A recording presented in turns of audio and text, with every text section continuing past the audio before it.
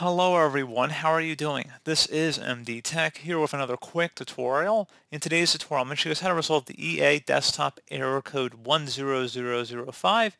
That something went wrong. EA desktop encountered an unknown error. Try again a bit later, followed by error code message EC1005.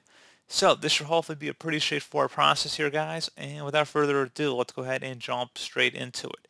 First thing I recommend doing would be to actually go ahead and just restart your computer. So just right click on the start button, and then you want to select shutdown or sign out, and then select restart.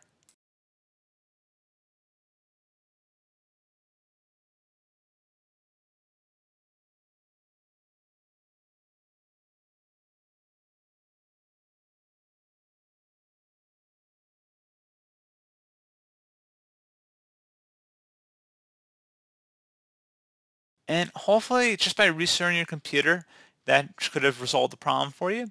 Also, you may want to consider restarting your router as well. So do a reset of your router. If there's a little reset button on there, you could just try holding that down. Or you could unplug it from the wall and then plug it back in after 30 seconds or so. If you're unsure, you can always refer to the router's instruction materials. And that's something else you can consider as well. So pretty straightforward process, guys. I do hope I was able to help you out, and I do look forward to catching you all in the next tutorial.